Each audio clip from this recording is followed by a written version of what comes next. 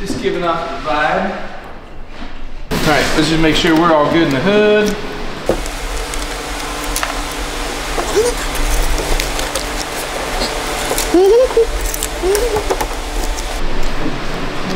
I was off by a 16th.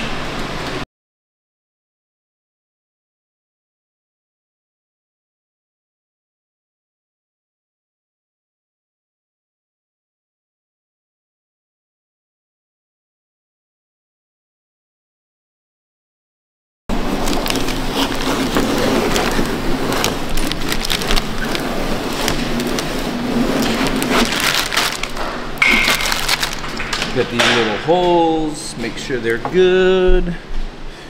So we covered those in clear bra and the wrap, and then these over the top. Nothing you can do about holes putting it in there, but those will hold nice, look good. And from a few feet, you'll never know. Happens a lot.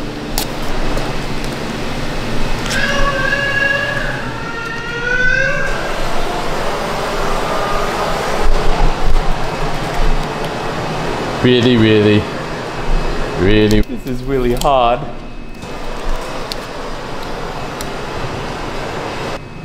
This looks really straight.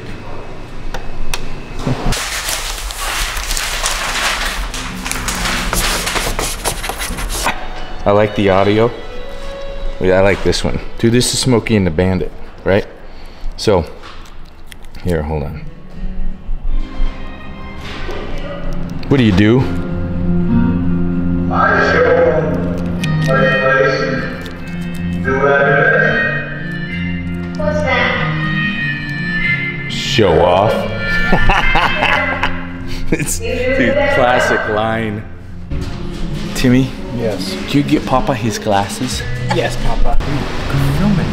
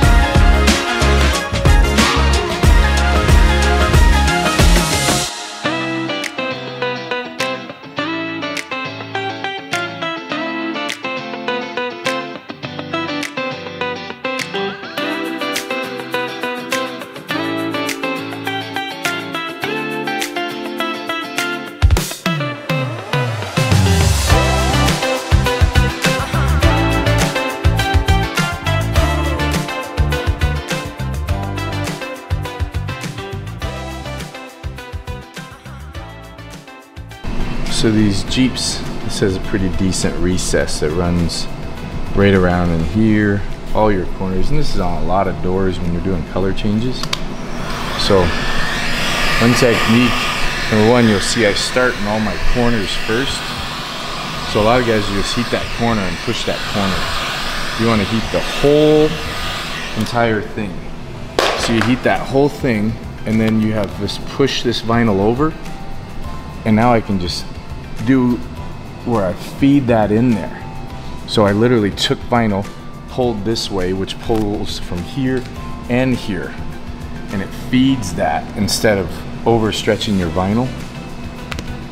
And when you do that, it also pulls this tight, which allows you just to lay that in there without any wrinkling or anything of the sort, and you can just feed all that stuff in. And if you want to be real thorough when you're all done, you can take and just post heat that with a V-cat roller.